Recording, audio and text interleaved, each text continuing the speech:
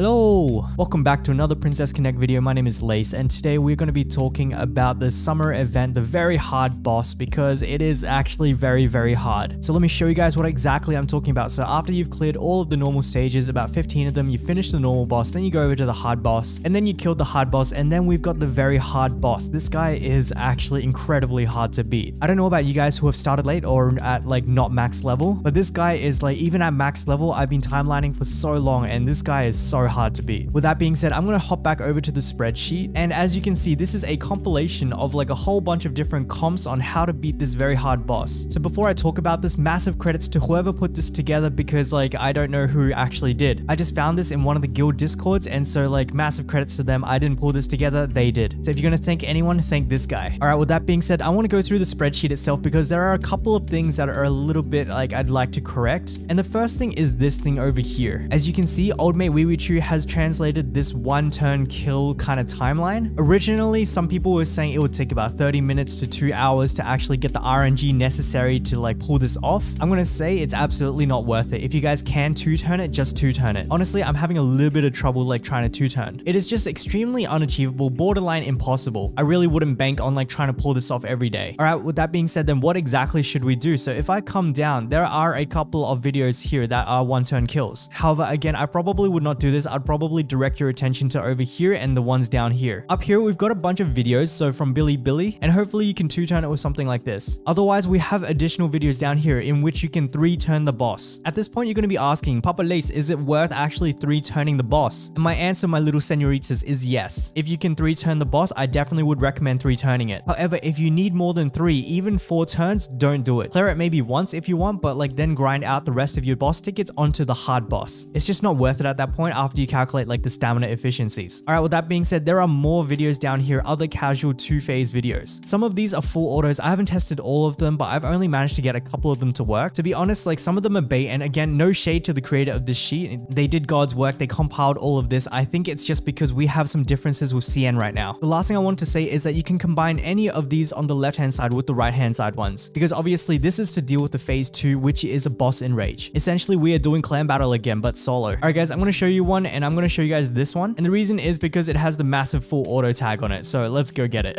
All right, so here we've got the comp, and we are about to go in. So I'm going to just slam this begin button and slam auto, and hopefully it's going to work its magic. It's going to do exactly what it said. So the key thing about this fight, and of all boss fights, it's that you're actually able to soft reset these ones. And what I mean by that is that if you don't get the run you want, so for example, if you're not able to push the boss into Enrage, you can actually just close the app and then go again. It won't consume any boss tickets. It won't consume anything, and you can just do it over and over and over. All right, I'm gonna skip through this and let's see how this one goes. Okay, guys, so for some reason, my OBS actually stuffed up, and as you can see, my run went through. I also actually did a couple of runs after that. So I just want to give a quick recap on what was lost and then actually go again. So what actually happened was that I was able to do all of this damage using this comp looking like, let me see, it was Tamaki and it was a Kokkoro as well. So this is the comp that I used to lower it down to exactly 40% HP. So what I tested after was I tested 2 comps. As I just mentioned, this boss goes onto Enrage when it gets to 40%. So because it's Enrage, I need to switch team comps. So what I tried was 2 comps. What happened was that the Tamaki one didn't succeed, but the Hiyori one succeeded. However, this comp is not on full auto. There was a period of time where I had to spam the Makoto and the Hiyori UB. So I'm actually going to show you that now, except I'm not going to complete the run so that I can keep running this. Oh my god, I'm actually so frustrated. Holy crap.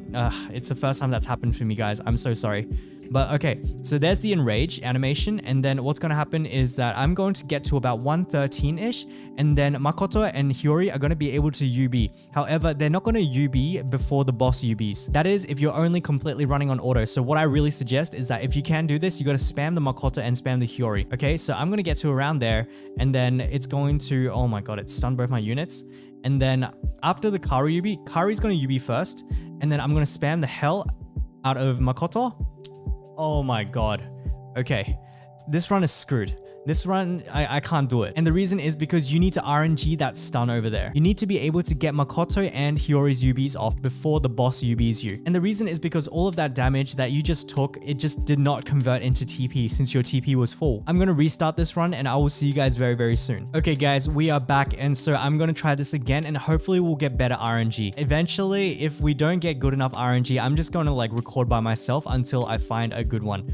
So again, Enrage, and then hopefully at about like 113-ish, we won't have both of them stunned and we'll be able to get both our Hiyori and our Makoto Zubis off, because if I can't, it's freaking GG. Okay, it's here that I really need to get it. And you see, we actually got it. Obviously, it'd be more ideal if I got my Makoto off first, but I think it's actually might be at like the maximum defense down. And so this is exactly what I'm talking about. All of that TP was lost before. I'm going to keep autoing. However, I might have to spam Makoto and Hiyori again. And I'll explain why these two are so effective at this right after this video. It's just assuming that it works, like, because, oh my god, please work. My Makoto got stunned. My Makoto got stunned. So, okay, so Hiyori's going to go off, and then Kaori should be able to finish it off. So it looks like the second stun, as long as only one of them got stunned, I reckon that it would be enough to finish this boss off. It's very, very frustrating. I know it's dependent on RNG, but this is way, way better than trying to one-turn the boss. One-turning the boss, I tried for like half an hour. I could not get a single successful one. Okay, guys, with that being said, I'm just going to release this because this is like absolutely painful. This boss has been such a pain. And as you can see, a red box dropped, and that red box is going to contain the guaranteed Summer Kokkoro shard. Guys, I am so tilted, like between my video failing and like this boss. This ain't it, guys. This ain't it. All right, I'm gonna hit next and let's go have a look. And we got the Kokkoro shard. So this is really great because it guarantees you about like, I think it was about 18 or 20 of these shards. And then there is actually something else that I do want to talk about next, which is really important because it actually relates to the, what is it called? The structure, the prize structure. I'm going to skip through this and I will meet you guys at the rolling prize gacha thing. Okay, guys, as you can see, I am at the metal gacha now. I'm just going to hit that. And the first thing I want to talk about, actually the main thing I want to talk about is that the lineups, they have actually changed a fair bit. What we have is the Sarin shards as well as a total of 430 here. When we go to lineup 2, you see we get 25 Kokkoro shards. However, it is 552 of the normal rewards. 3, same Sarin, but it goes to 689. And guys, I know I'm reading numbers, but it's going to build up to something. I promise. Lineup 4, we have 806 in the normal rewards, but line up 5, what happens is that it goes down to 226. However, what you do need to notice is that there are no divine amulets here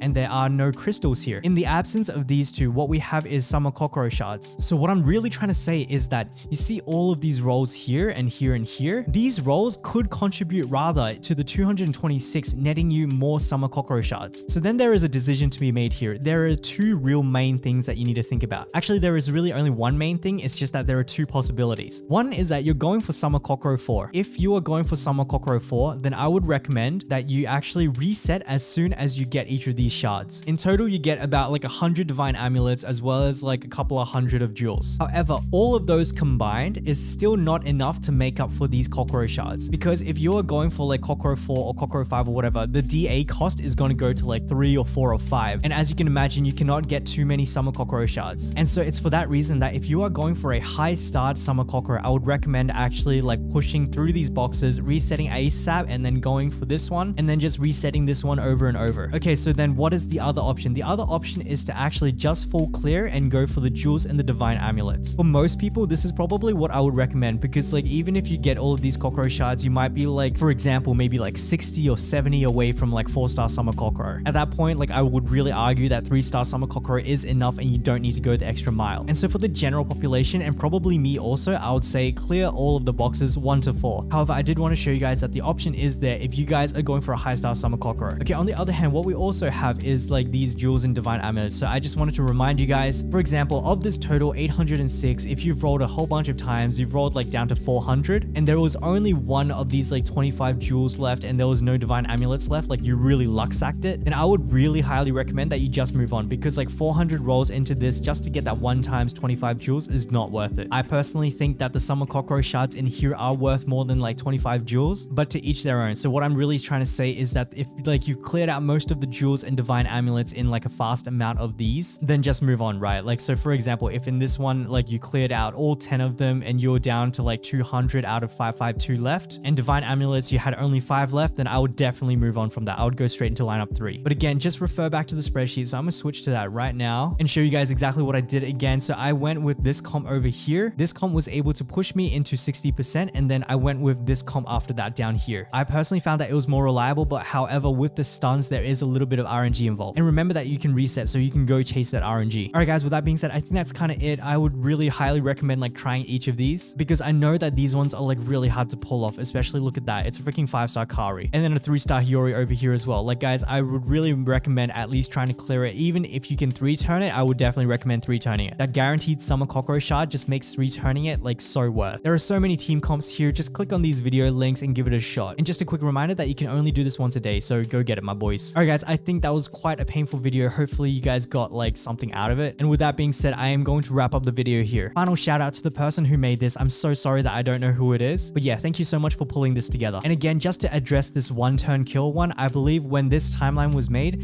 it was actually made for level 100 units, which we actually don't have yet. I think that's the case, and so therefore I think we are slightly desynced with CN. I'm gonna drop all of this in the description below so you guys can go get it. All right, guys, I think that's kind of it. Let's wrap up this video. This was a really freaking painful video. I got a secret message and it's that VH is pain. VH is so pain, man. He actually just like curb stomps my team. It's so crazy. If you guys could drop that secret message down in the comments below, I would really appreciate it. It lets me know that you've made it to the end of the video, and I know that it's been a rough one. So thank you guys so much. And with that being said, you guys already know what comes next. If this video was kind of helpful or entertaining, then consider a like, a sub, a comment, a sub.